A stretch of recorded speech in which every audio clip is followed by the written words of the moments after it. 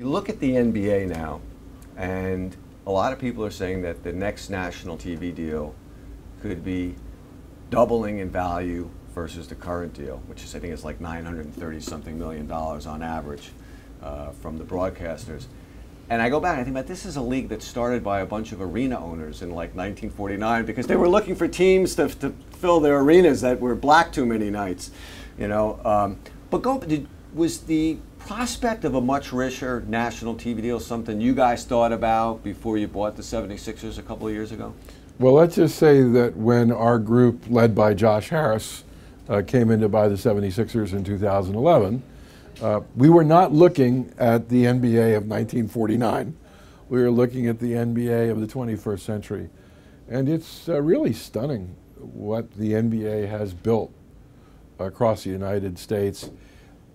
There's global interest in the NBA now. There's global interest in basketball. Our sense was that demand for professional basketball in the United States was only going to get bigger and better. I don't know what the next TV contract will be nationally for the NBA, but it's certainly going to be an attractive television deal, that's for sure.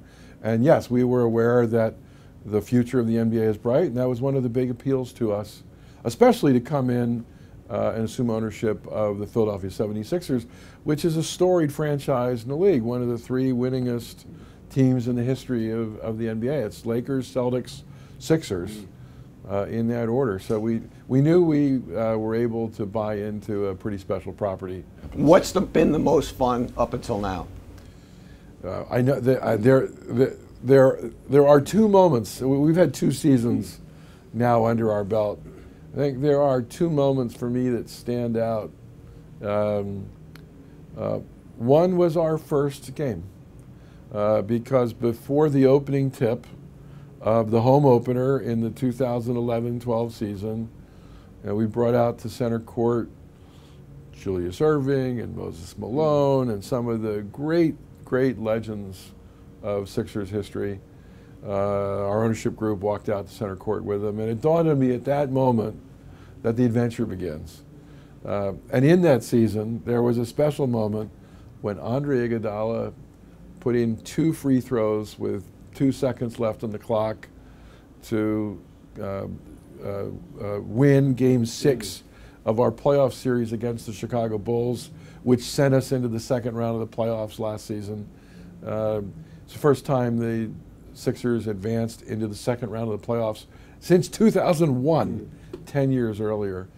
You know, the real joy comes from seeing the team do well on the court.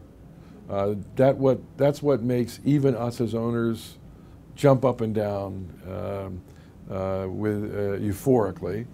Of course, there are 364 other days in the year, and we like to run our business well, and we'd rather run very profitably than not profitably. We'd rather run an organization that people respect.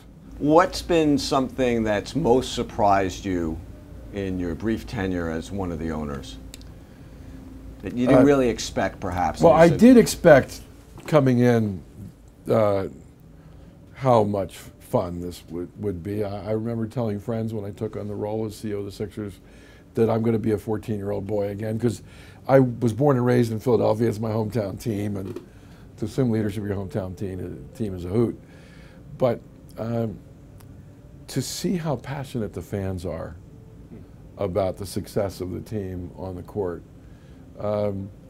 The attendance had been low at the Sixers for years under the prior ownership, and when they sold us the team, Ed Snyder, who owned the Flyers and the Sixers, world's classiest man as far as I'm concerned, said, you know, it's just time for someone else. Come in with fresh blood, fresh ideas. Let's see what you can do with the team. And we're still very much involved with his company because they own the arena that we're in, and they're a part owner in the television network that carries our games, so we interface with them on a daily basis. And what we saw was really a resuscitation of the franchise. There was a renaissance that took place over the past year and a half between the fans of Philadelphia and our team, the Sixers. They really care if we win now, and they really care if we lose. I I don't know if I should be surprised by that. I guess you expect that too, but times 100.